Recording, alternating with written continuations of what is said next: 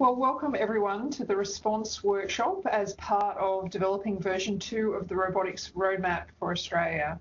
My name is Sue Kay and I'm the Research Director for Cyber-Physical Systems with CSIRO's Data 61 and was involved in putting the first version of the roadmap together. So today, before we get into the workshop, I would first like to acknowledge the traditional owners of the lands on which we are all meeting today, the various lands on which we are all meeting today, and pay my respects to their elders, past, present, and emerging. So this was the original roadmap that was released in mid-2018, and it was a first attempt to look at what the capability in robotics was in Australia and to really define what the robotics industry in Australia looked like and the different ways that robotics would have an impact on every sector of the Australian economy. So we came up with a number of recommendations. I think there were 18 in total, and we could broadly group those into 5 different categories of recommendations. Recommendations for industry, the education and research sectors, government, but also some recommendations around the culture that we would need in Australia to really promote the use of robotics more. And so you can see there that supporting an entrepreneurial culture around our niche capability and really harnessing the nation's imagination through aspirational challenges that help solve Australian challenges was recognised as an important area that robotics and the robotics industry really needs to address in this country. Which leads us to this workshop. In the original roadmap, we didn't have a chapter around response. And I think some of the feedback that we got and the reason that we're having this workshop today was that people really felt that we needed to have such a workshop. One of the great things about putting the original roadmap together was it really unearthed some of the fantastic success stories of robotics in Australia and some of the great influence that robotics has had in various parts of the economy and even towards protecting the environment.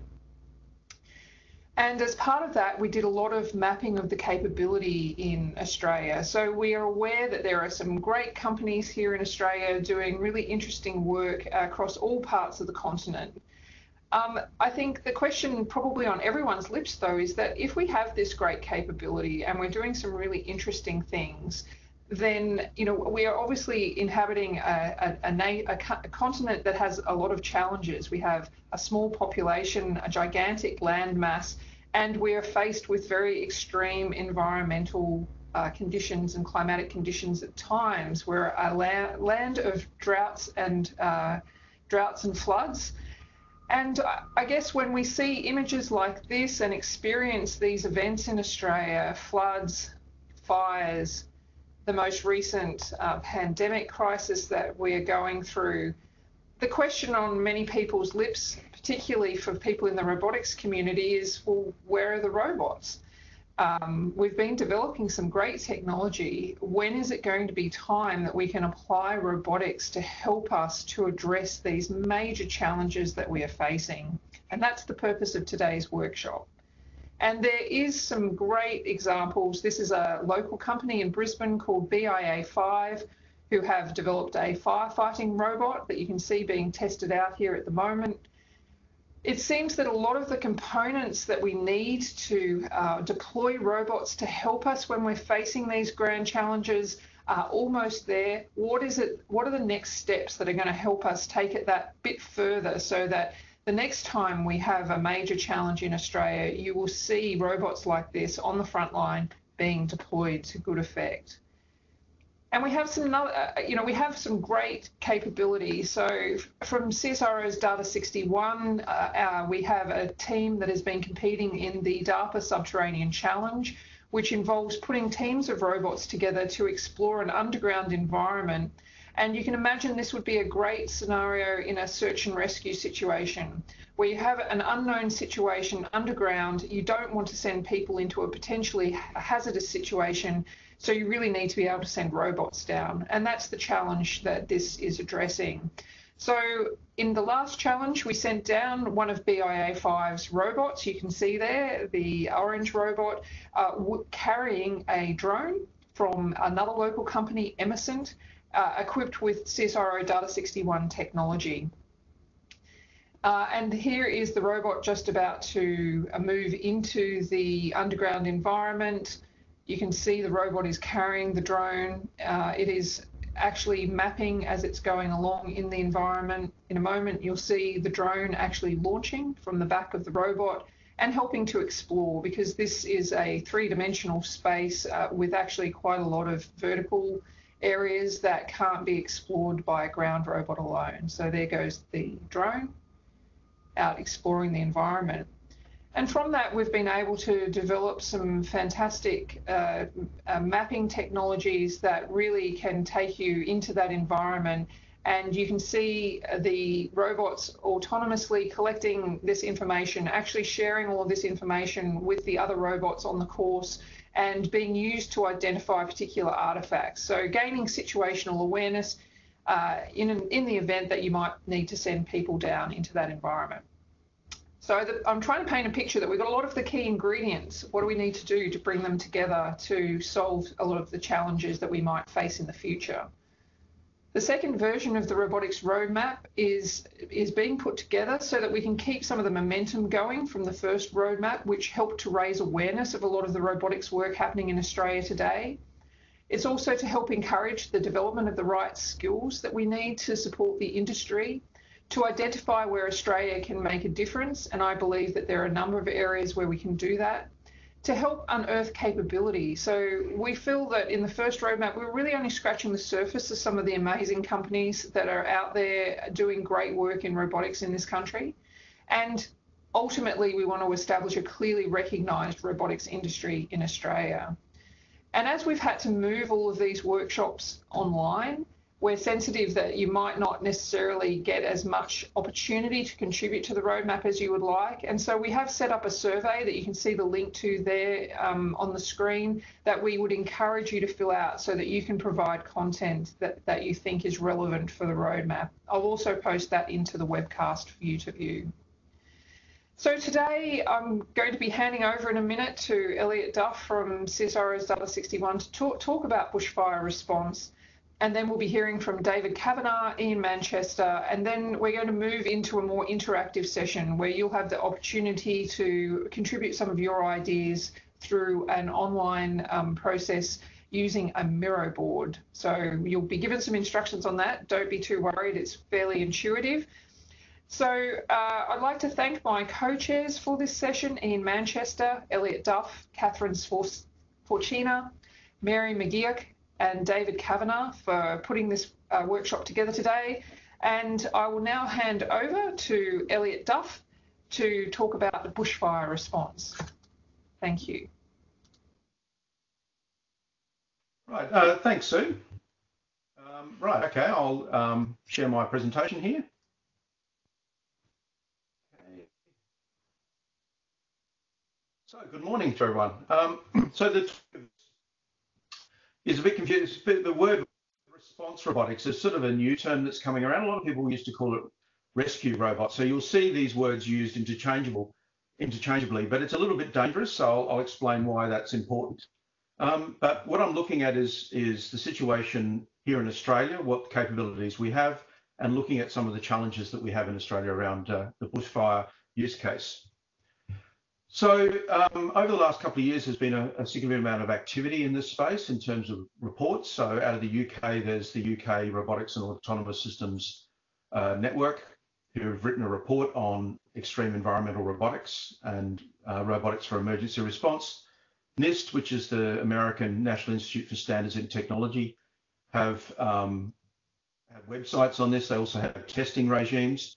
And the Japanese are very interested in rescue robots for particular earthquakes and other situations. So these are sort of some of the materials that you could use to understand what the state of the art is. Websites on this have testing regimes, and the Japanese are very. I'm getting an echo here. I'll just stop that. Situations. So these are sort of some of the materials that you could use to shut that down. Sorry. Okay.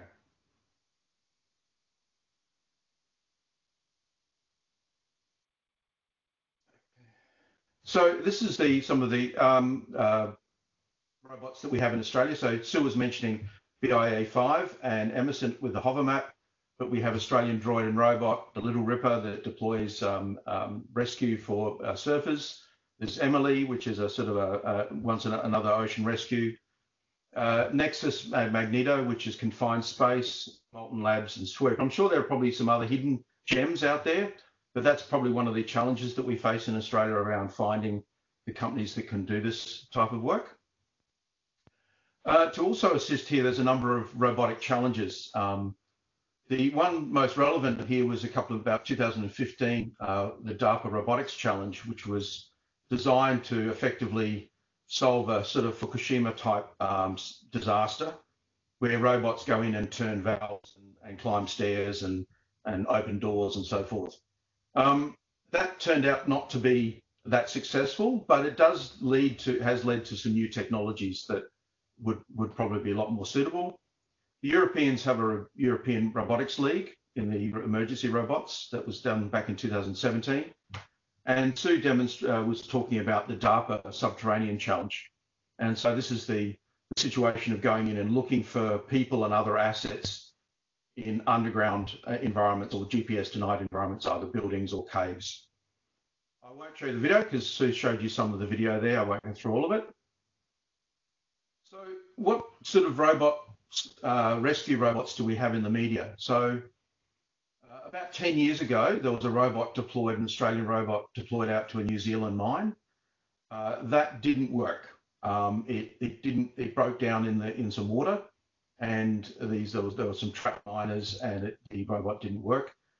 2020, 10 years on, a robot was deployed, a drone was deployed to investigate the situation in a mine down in Tasmania.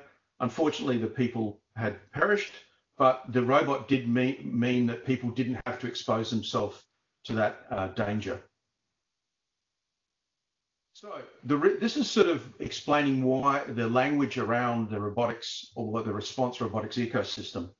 And so let's look at bushfires in particular. So let's look at a scenario of a spot bushfire and how robots could address this. So what we're looking at is this is happening during the event. And if we look at the scale of the event and the number of robots that we need to deploy, we're looking at a region of about 100 meters, and we're looking at 1 to 10 robots. And what we define this is rescue or relief robotics. So the robot is there to either rescue the person or to monitor what's going on or monitor the situation. And the response at the top here is rapid. It needs to be rapid, and it's ephemeral. In other words, it goes in, does its job, and then it's finished, the job. And then we look at scaling up. So we're looking at, say, localized bushfires, regional bushfire around the kilometre, where we're looking at, say, 10 to 100 robots. And then we're looking at national, sort of statewide bushfires, where we're looking at hundreds of kilometres being impacted and potentially 100 to 10,000 robots being used. This is sort of scenarios. So we're looking at this vertical in terms of what's happening during the event. And the challenge that we face here is that these robots have to be in storage, ready for being deployed at a moment's notice, and then they're often doing their work and then they have to come back. And this has been found to not be a very practical solution. So what we can look at is the role of robotics before the event. So we're looking at the time horizon here. So before the event, what we can have is robots that monitor and manage the ecosystem, such as fuel load. So these robots are long-term persistent response to the event. So they're preventative. And then after the event is around rehabilitation. And in this situation, we have dynamic persistent response. So before the event, we can understand what the robot needs to do. So it's sort of long-term planning. We understand what's going on. After the event, the robots have to deal with a dynamic changing environment because the environment has changed because of the disaster. So I think this is how we should be thinking about, rather than using the word rescue, because that just defines that middle column, we need to look at the whole response as before, during, and after the event. And they may or may not be the same robots, but that's how we should be thinking about this scenario. And of course, we can change the event here. So in this case, the event is a bushfire, which is the topic of this presentation. But that could be a cyclone or an earthquake or a flood, and in which case the robots are monitoring and managing the built infrastructure rather than the forest. And after the event, they're actually rebuilding or demolishing the buildings safely. So this is how we're thinking about it. So this changes the requirements for robots. So traditional 3Ds of robots have been dull, dirty, and dangerous. But now for response robots, we need 3 extra Ds, which is demanding, distant, and distributed. And distributed is probably the most important here. It allows for an agile and scalable deployment of robots. And the requirements of that is that it has to operate in unstructured dynamic environments without supporting infrastructure, because the infrastructure may be destroyed in the disaster. And the robots need to be reconfigurable, redeployable, resilient, or redundant. So these are new characteristics, unique characteristics to response robotics. So this requires a change of thinking. And just recently, the Bushfire Royal Commission allowed drones to be used for bushfires. And this is what was presented in the ABC News of an emergency responder controlling a drone. And so where the robot is just remotely controlled machine. And this is wrong thinking, because what we really want to do is have a person safely in a remote control center controlling that drone. And we want an autonomous pilot who's actually flying that drone. Okay, and so in this future scenario, the autonomous pilot could be anywhere. It could be in the drone, it could be in the mission control, or somewhere else. And this is where we need to start thinking about the way that we think about robots as not something that we control with a remote control, but they control themselves and we act in the mission control situation. So here's a scenario that we're looking at currently, very similar to the DARPA challenge scenario, but instead of exploring caves or underground environments, we're exploring a canopy, a forest. And so we have a robot on the ground, a drone, we have infrastructure, and we have a mission control system. And what we're looking at here is this technology has multiple dual use. So it can monitor and manage the ecosystem by improving the resilience and the rehabilitation, looking at fuel load and biodiversity assessment of the forest. And this is sort of an example of that technology being used by one of our partners. So Hovermap, Emerson, Hovermap. So this drone here is flying autonomously through a forest. It's avoiding all the trees, it's path planning, it's doing its thing. And this is the type of map that you get out of that technology. So you can see that this is going to give you sufficient information to understand both the fuel loads that are present, but also to perhaps in the future we're looking at managing the biodiversity of this environment.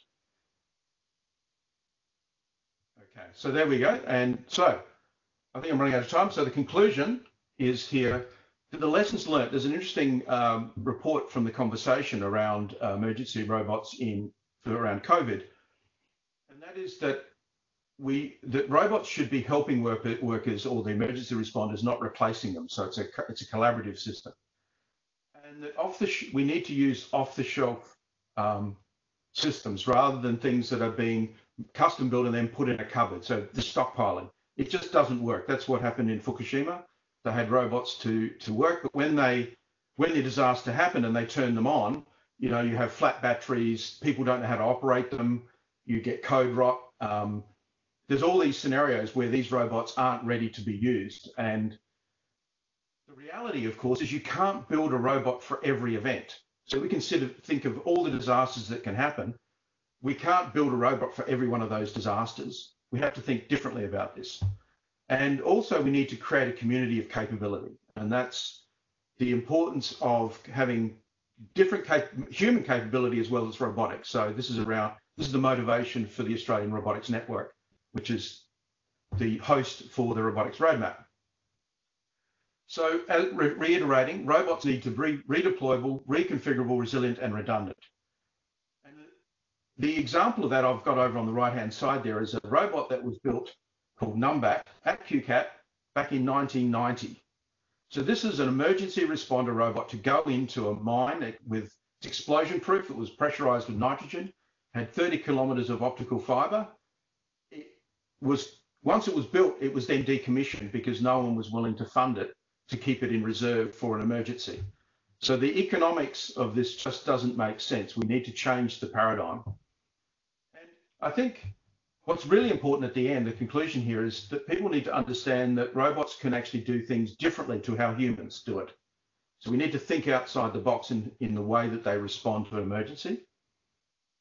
And an interesting idea is that can robots volunteer for service? In other words, we have currently a volunteer firefighting service.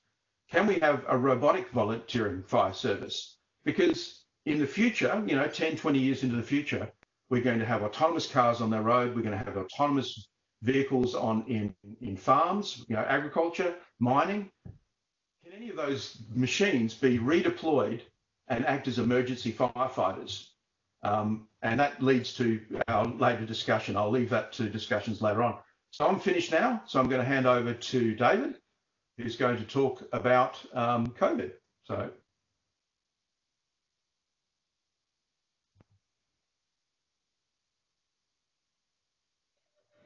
Thanks very much, Elliot.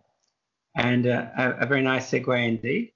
I'll just share my screen here.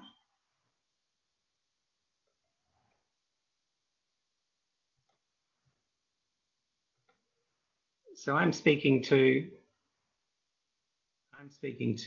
pandemic as the case study for robotics, autonomous and intelligent systems. Covering COVID as the live example, the stages and key activities. What are the needs and opportunities for robotics, automation, intelligent systems? How does that play into the smart medicine of our future? And also link a little bit into the opportunity for Australia to develop and export our services and capabilities, and share a little on what we've learned.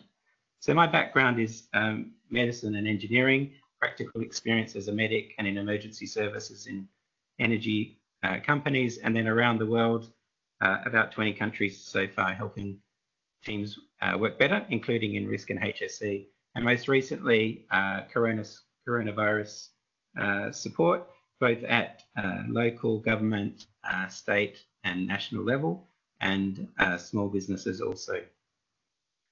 So we've also provide a course in this, and we provide advice to chief scientists and health authorities here in WA, and we work to contribute to knowledge sharing globally also. So I'll just introduce this in the words of the World Health Organization back on March the 11th. In the past 2 weeks, the number of cases of COVID-19 outside China has increased thirteenfold. COVID-19 can be characterized as a pandemic. So a key nature of the pandemic, the coronavirus, was its very rapid spread from China across Iran, Italy, and hence around the rest of the world. In the days and weeks ahead, we expect to see the number of cases, the number of deaths, and the number of affected countries climb even higher. So a key factor of this stage was the very large number of unknowns. We knew it was rapidly spreading from person to person, but many characteristics of the infection were yet to be determined. So this has since grown to create the biggest challenge we've seen globally since World War II, in the words of the UN Secretary General, humankind at stake. And one of the particular challenges is it requires coordinated response at a national, state, and local level. And this leads into the opportunity for automation and intelligent systems also. When we look at the situation globally, it's continued to worsen. The total case count is accelerating, not abating, unlike in Australia. And likewise, the total death count continues to climb dramatically. Even in first world countries like the US and Sweden, we see the projections as of yesterday, the projected count is now exceeding 200,000. And you can see to the right-hand side of the graphic continues to accelerate. And when healthcare facilities are overwhelmed, as in Italy, that leads to improvised facilities, very high morbidity and ultimately mortality, which includes amongst healthcare workers who are at high risk. When we look at the sequence of events in across the world and in Australia, you see in this plot we have the international responses in purple, the Australian responses in blue, in black, the state responses in blue, and the local government responses in green. From the period from the 17th of March, it was a period of very rapid change. And when I ran that city workshop just a few days later, the projections were quite severe in terms of what could happen in our community. But even at that time, I was able to use modelling to help show what would happen, what we expected to happen, and the effect that we could have by making the right choices and influencing the right behaviours. And in this case, as you've seen, this is Western Australia, but Australia is similar. We're able to diverge to the right away from the predicted curve and rapidly achieve, in fact, 0 cases in WA and elimination from the healthcare system here. And when we look at a global response comparison, Australia was one of the best responders in the world. Even some countries which started well, like Singapore, have suffered increased cases, and South America, as well as the US, are a real focus at the moment. And even countries like New Zealand, which had declared themselves free, only within the last couple of days now have cases back in the country. And we've seen resurgence in China also. So this is a strong challenge both to our healthcare system and to our economic livelihoods. And a key factor in responding well is the accelerated innovation, which is taking place in Australia and around the world, and remains a big opportunity for the future. So by responding to enable all in the community to be able to restrain or constrain their movements, we've seen great success relative to the rest of the world. And we can see this both in health and economic terms. So this matrix of health outcomes against economic outcomes, it looks like Australia has effectively controlled the virus and is responding rapidly, whereas other parts of the world are more in the middle of the plot here. So when I was 2 weeks after I gave that first workshop, I was able to say, when I stood there, we had 30,000 lives at risk in the state. And when I applied that to the community, the 100,000 people, more than 1,000 lives at risk, with projections showing would be overrun within a couple of weeks. But strong aligned action on that day by that community, by our state and by our nation have seen us respond very well. So we're now more like in a positive breakthrough rather than a constrained case or a case of being overrun. And this actually builds the appetite for innovation and engaging in this workshop today. So thank you to anyone from the City of Melbourne on the call today.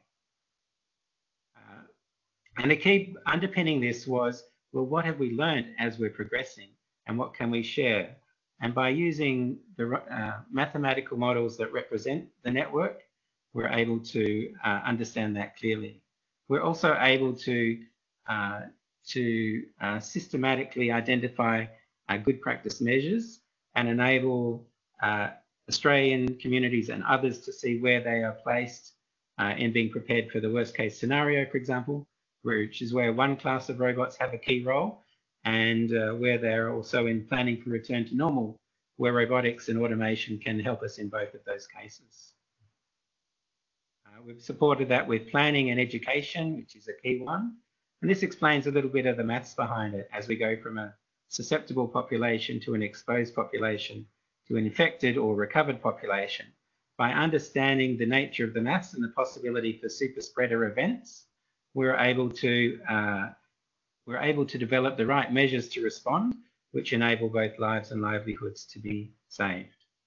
And you can see this in terms of the graphical burst out, and as Ian will explain later, the maths underlying it are quite similar between bushfires and pandemics.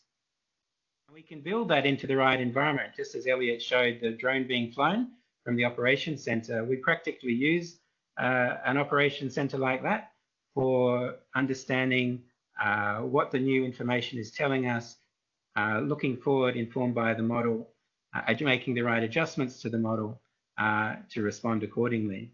So we use this routinely, and we use it in a digital virtual environment, so we can have people, up to 20 people from anywhere in the world, in that place at the same time. So if we're supporting South America or regional outback Western Australia, we can very quickly deploy these types of measures. So what have we learned? Certainly that informed, localized, near real-time epidemiological modeling to evaluate options, predict outcomes, communicate and influence behavior has been really effective, even at the community level, with a very quick turnaround. Things that would have taken months before we were doing within actually 3 days. And I was using that live in the workshop.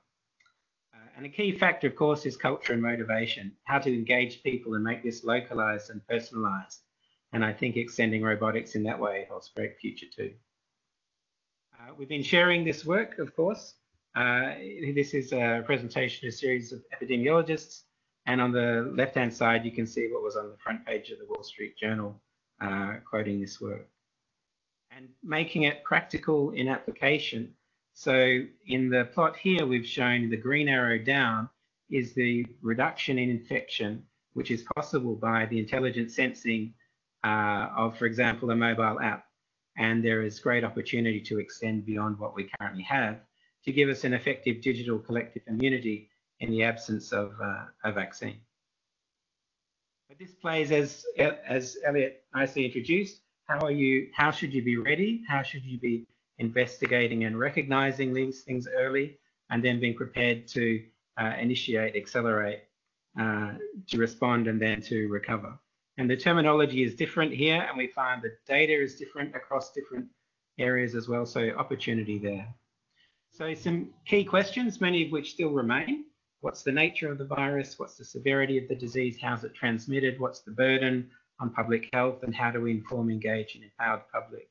And the latter point, particularly important until there's in the very early stages of treatment or vaccination. And there's significant opportunity for sensing systems here. And Elliot's shown some good examples. Other types of environmental sensing, biological sensing too. Pardon me. And an important thing we learned, of course, was the need for local availability of PPE and the sustained capacity for agile manufacturing to support us. And then we are yet to be, we're still to arrange a vaccination once that's available, but there's significant opportunity through automation and intelligent application systems to accelerate that too, as there is for the research. So big opportunities also when we look at in high clinical severity, significant exposure, more than 200 deaths in the healthcare system in the UK, for example. And we see strong opportunity for that to be reduced, that exposure to be reduced by 85% or more through some technologically supported systems of augmented reality and robotics. So many questions still remain, and the more effectively we can harness the digital firepower to gather this information and analyze it, the more quickly we'll have an enduring solution. So a key to success has been working together collaboratively around a plan, which exists both at the national level and state level. Still opportunities to improve, but that's definitely been a key factor, and the importance of monitoring for a second wave of the outbreak or development of resistance and effective communication. So plenty of monitoring, again, a call for systems. So if we look forward into this, now we're starting to see a rapid level of increase in interest in how robots can play into this ecosystem of health. On-body sensors offer a strong opportunity. Hundreds of thousands of people have smartphones or smartwatches or Fitbits, which in fact could inform quite a lot about their health and give some early warning. And the right combination of robotics to reduce the risk and enhance the productivity working alongside the healthcare workers and the emergency responders. And I look forward to hearing from all of you the cases that you see. It certainly evolves from the understanding we have globally in aspects like smart city, with smart health, smart education, public safety, smart home, and an Internet of Things. All the items I've shown here in green are key both for smart city use generally, but particularly in the case of a pandemic response. And here I've shown a few cases which come to mind. The top left, Australian Innovation from Eric Peck and his team, where critical medical supplies are deployed in a range of environments around the world. In Australia, these could be used potentially for accelerating delivery of testing from country areas to labs for analysis. State-of-the-art telemedicine, and I've shown here some use cases where the folks that are wearing augmented reality glasses, which enables significant reduction of exposure to the possible infection from the patient in the order of 80% plus potentially, and extending their capability over distance. In the top right, we've got some robots which are being used for disinfecting, and on the lower right, we see one of the locally deployed robots here in WA, a cobot used in the hospital to move things around, and people are getting used to that now. So I see there's very significant opportunity here. One of our colleagues at Integrated Energy on the AI side is using graphical means to help train an AI system for identification of the COVID virus amongst many thousands of other cases online. And when we look at the needs for response and recovery, very distinctively, a very high number of players at the local, state and national level.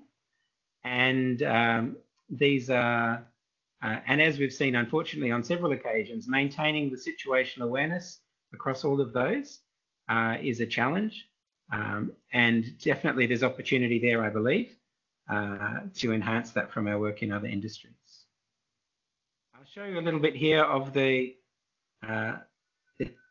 environment that we use regularly for bringing this information together and making decisions. And this is the type of environment that Elliot was talking about, where if you're flying a drone or deploying a robot, this is the situational awareness, and this is where the algorithms are being developed that would shape the deployment of those sorts of measures. So in here we bring together all of the contextual information that's needed, both at global, national and state level, and then bring it down to the specifics of the people responsible for one particular city, for example, or taking this information and turning it into the next evolution of the model, which then enables the right decisions to be made. The other aspect is we're able to digitally join environments you can't join physically. So we just stepped across into a hospital where clinicians are supporting infectious patients or researching new aspects of treatment, which we can't physically co-locate, but we're able to digitally bring them together. And the person at the back here might be the one who's flying the drone or deploying the robot or enhancing the algorithm, or indeed developing the next iteration of the model. So that's an example of how that we're using today. So we've seen significant acceleration of innovation and plenty more to come. High-speed testing, new integrated operations models, new 3D printing, and rapid development of treatments were the first to just coming through, and use of CCTV, drones for surveillance, broadcasting, and other measures. And the ability to track and trace effectively and use localized data is a big opportunity which aligns with Australia's strengths. We've seen strong success in places like Taiwan, where they do have good integrated systems to support them. And we've seen accelerated national and state responses. 20 years of progress in 2 weeks was a case in point for industrial relations and some of the underpinning features we need for innovation. So as we look forward, some of our current work is with South America, with CSIRO and with Austrade, together with ourselves. We're part of a group of Australian companies who are looking to export services and capabilities, pardon me, to South America, where there's currently the biggest need. And I'm really pleased that we've been able to build this type of collaboration to support the global need. So conclusions from me: we've certainly achieved strong results across Australia, and progressive measures at local, state and federal measure have been a key to that. Modelling, mathematical understanding of the nature of the disease has certainly been a key for enabling the right choices and the right learning. And by extension, we can also plan what should you be ready for and what should your playbook be for response as we go forward. There's significant learning which we can share to other parts of the world, I believe. And our experience of the likes of the Ruby Princess and Tasmanian hospitals and others show the value of digital systems for pandemic response, for contact tracing, situational awareness, for example, through an integrated operations model. I believe this enables tremendous opportunity at a time of global need for Australian knowledge in robotics, automation, and intelligent systems in an integrated and remote operations model, which we can develop and deploy for COVID-19 and future pandemics. And certainly the collaboration enabled by the pandemic is a key for success. So I look forward to your input to the next stages. And thank you very much.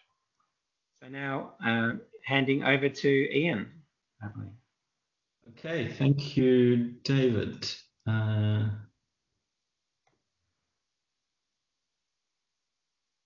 I believe I've just shared my screen, so hopefully everybody can see that.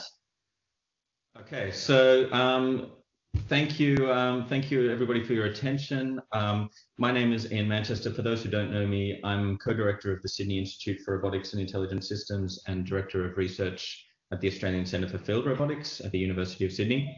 So what I'm going to be doing is just trying to pull together a couple of these seemingly very disparate topics of bushfires and epidemics such as COVID. And this is through the concept of spreading processes. So it turns out that there are some very kind of prominent high-level analogies between the two, as David mentioned a few minutes ago. Okay, so what do we mean by spreading processes? So I think to begin with, we might try to think about if we've got coronavirus and we've got a bushfire. These are completely different things, and it would be a bit ridiculous to say that we could understand them or model them in the same way. If we wanted to understand a virus, we'd study cell biology, immunology, various other areas of medicine, maybe the physics of what happens when somebody sneezes, that kind of thing. And if we wanted to understand a bushfire, we'd need to understand ecology, we need to understand the physics and chemistry of combustion and convection, the Earth atmosphere, weather dynamics, all of those things. And that's very true. And there are certainly obviously very important research that goes on at those levels. But actually, it turns out that at a very high level, the kinds of models that are used actually to make operational decisions for both epidemics and bushfires are actually very similar, and they're based around this kind of spreading process concept. So to take a simple example, I'll walk you through what's referred to as the SIR model, susceptible, infected, and removed, or sometimes called recovered.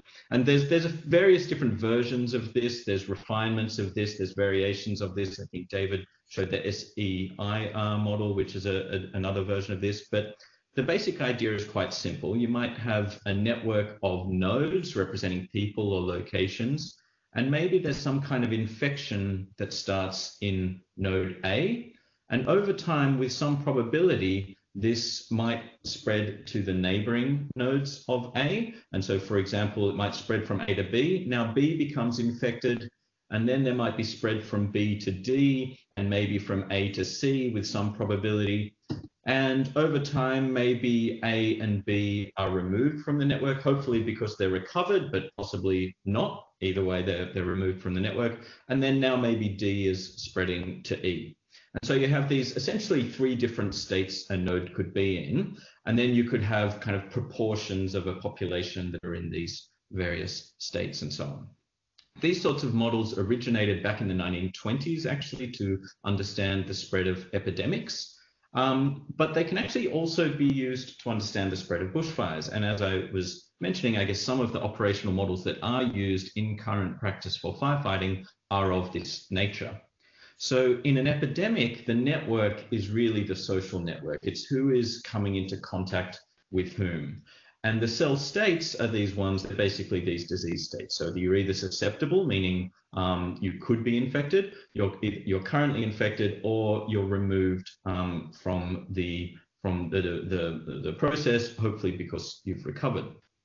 In a bushfire, the network structure is primarily geographic. So you might have cells representing individual geographic locations. And then the spread can happen either at a very fine scale to do with the propagation of the fire front itself, or perhaps on a broader scale to more distant cells due to embers being carried by the wind.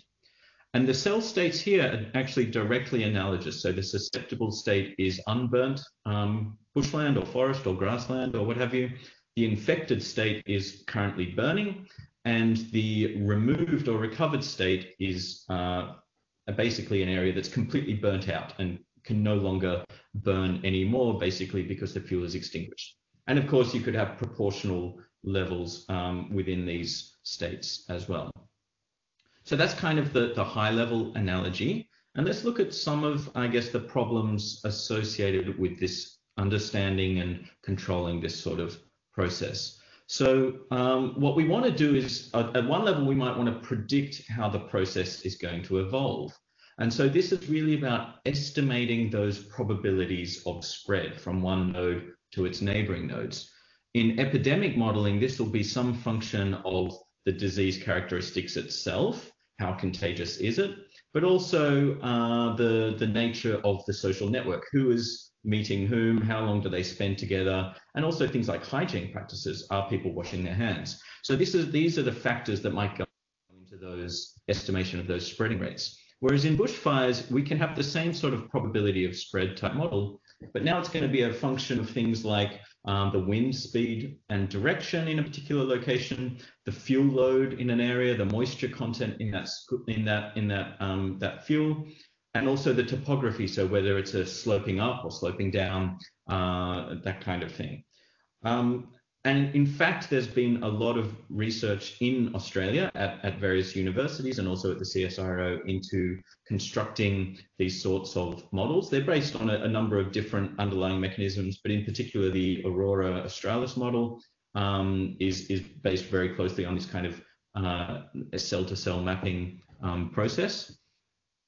There's been a lot of work in building these models and also validating these models. So this is work from the University of Western Australia, actually comparing the actual historical extent of various fires with what these models would predict.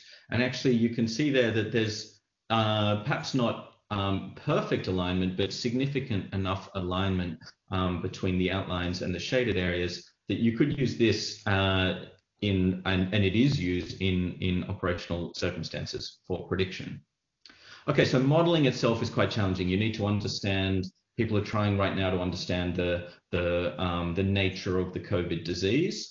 And in bushfires, there's a lot of remote sensing and there's a lot of potential for robotics here for building up information about fuel load, moisture content, that kind of thing. Beyond the modeling of spreading rate, there's also what we could call sensing of the current cell state. So the problem here is that we can't necessarily sense or test everywhere simultaneously. So we need to decide where to focus our efforts. And this might be on detecting new outbreaks. So in epidemics, this might be testing of high-risk people, maybe people who've just arrived through an airport where you expect higher likelihood. In bushfires, you're trying to monitor the landscape for spot fires. And we see here some figures, images on the right. So recently in California, a US National Guard Reaper drone has been used for patrolling the area during their wildfires to locate spot fires. So that's kind of locate new outbreaks so that you can address them before they get out of control. A second type of monitoring you might want to do is where you know there is already an existing outbreak and you want to keep track of it. Basically figure out how far is it spreading? And in epidemics, this is the problem of contact tracing. You know somebody's got it, who have they spoken, who have they been around, who might they have infected? And in bushfires, this would be essentially tracking the fire perimeter. And there's been a lot of research over several years actually on use of UAVs for essentially tracing the perimeter of a fire. Okay, so supposing you can model the process and supposing you can sense the current state, what can you do about it? And this is, of course, response. So this is intervening in order to suppress the spread of this process. And this can take various forms. It could be preparatory before there is any outbreak, just how do you prepare the network itself? And so in epidemics, unfortunately, we don't have it yet for COVID, but this could be vaccination programs. In bushfires, the preparatory actions are things like fuel load management, so fuel reduction burns and so on.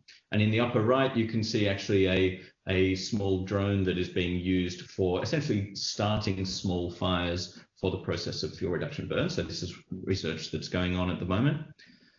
After something has begun, you've got these kind of reactive response. So and this is about stopping the spread or reducing the spreading rate. In epidemics, this would be things like travel bans, social distancing, various kinds of medical treatments. In bushfires, this might be things like cutting fire lines with a bulldozer or water bombing, either on the fire or on kind of areas where the fire might spread to suppress the spread. And what you want to be able to do is figure out, okay, where should I apply these resources? I've got limited resources. I can't water bomb the entire landscape. I need to know where to allocate this. And you might want to do this according to certain priorities. So in epidemics, you might want to protect particularly high-risk individuals. So, for example, elderly or immunocompromised individuals. In a bushfire, it might be populated or high economic value areas that you particularly need to protect. So you're going to have these kind of cell-dependent priorities. So I think what I'll turn to now is just some of the recent research we've been doing on this problem. How do you allocate resources in order to protect important assets or important nodes? I'll just kind of go through this fairly quickly because I'm mindful of time. But here we've got a very simple, I guess, simulated landscape. It's quite crudely drawn. You've got different types of forest or desert areas which would correspond to different spreading rates. And then there's a city in the middle which represents, I guess, the asset you want to protect. And we can show here, hopefully you can see this, a simulation of a fire starting in a particular location. And without any resources allocated, it spreads to the city and that causes a problem. We get burning in the city. So what we've been working on is, suppose you have some kind of map of the likelihood of a particular fire breaking out. This might be, you might have higher likelihood areas corresponding to areas near roads, or it might be based on weather reports of lightning in particular areas and so on. So you might have an understanding of where the likelihood of an outbreak is. And then you can use this in order to plan the resource allocation. So here what we've been able to do, and this takes just 1 second to compute on a laptop, it's basically a major computational breakthrough. We've planned essentially building these fire line barriers around the city node. This is allocating 136 edges out of 3,500 possibilities. If you think of all the possible ways you could do that allocation, it's 10 to the power of 248 possibilities, which is an astonishing number. If you had 2 billion computers running since the Big Bang, you would still only be able to check 10 to the 24 of these. So it's really, it's completely impossible just to check all possibilities. But if you use this allocation, we run the simulation again, then you get the same kind of initial spread, but the city itself is protected. So this might look kind of fairly obvious, you protect the city, but it turns out the likelihood or the knowledge you have about the current state has a very big effect. So here we've got two similar allocations side by side, or quite different allocations, but exactly the same scenario. In one case, you have very little knowledge of where the outbreak might start. So in that case, if you don't know where the outbreak might start, the optimal thing to do is to protect the city. On the other hand, on the case on the right-hand side, you know precisely the location of the current fire. And if you know precisely the fire location, the optimal thing to do is aggressively suppress that fire. And then there's also some resources allocated here, the kind of blue lines, to suppressing on the path that the fire would likely take towards the city. And you can try all sorts of variations between these and so on, and it will work out the optimal allocation of suppressant resources. So that's just one example. This is in kind of the resource allocation problem. But I think, broadly speaking, epidemics and bushfires, they both represent problems of suppressing some kind of damaging spreading process across a network. These tend to be huge scale networks, so we need methods that can scale and be distributed and work with limited data. And the associated kind of data computation problems include modeling, sensing, planning of interventions.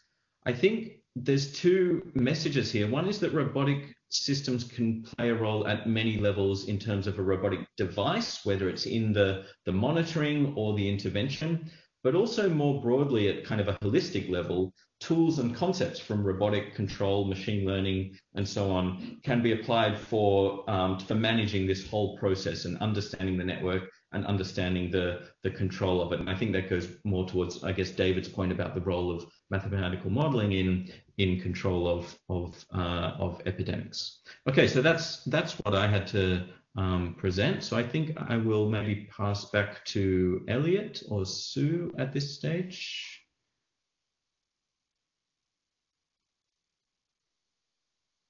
Yeah, thanks, Ian. Elliot here. One of the comments to be made about this is that the understanding that robots need information to make decisions, right? People in emergency responders have, gut feelings, have intuition of many years of history, but the importance of data and in the decision-making process about where you deploy robots and how they get used is critical in these scenarios. And of course, that information still can be used by the human emergency responders, but it's a lot more, there's a lot more formality in the robotics side of it. Sue, is there anything else you wanted to comment before we break into the mirroring? No, thanks, Elliot. I think it would be great to just get people unleashed. I think that we do have one question, though, that has come through, and that is one on does anyone work with the Australian Association for Unmanned Systems, AAUS? So one of our researchers, Torsten Mertz, is a member of that, and we are associated with them, yes.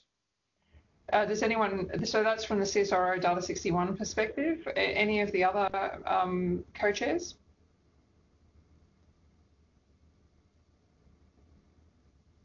I think some of the colleagues in our UAV group are associated with that organisation, but I can get back to you on that. I think it's true that we are not actually, as part of the roadmap, I don't think we have any contributions, and it would be great if there is anyone who would like to volunteer from that group to help give us that perspective. We are limited by our networks, and we want to make sure that the roadmap is representative. So if you